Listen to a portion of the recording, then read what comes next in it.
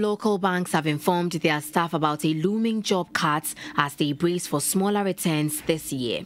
Two local banks have already informed some staff they will either outsource or lay them off, according to a letter sent to the staff and seen by 3 Business.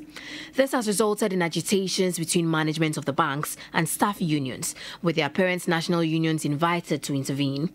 Also in the insurance industry, one of Ghana's leading and biggest insurers has informed its contract and some permanent staff about the termination of their appointments next month as the company looks to cut operating expenses. It appears the domestic debt exchange will shrink income of financial service providers in many core business lines, and that is making boards of banks and insurance companies nervous about their survival in 2023.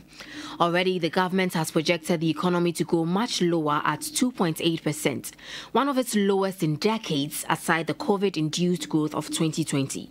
Banks are therefore bracing for smaller returns in 2023 as government assets, which are their biggest source of interest income, will yield 0 returns this year.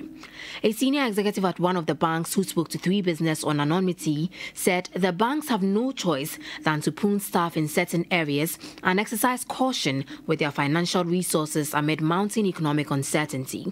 For now, the Industrial and Commercial Union is expected to negotiate with some of the banks on how the retrenchment exercise could be conducted with minimal impact on labor.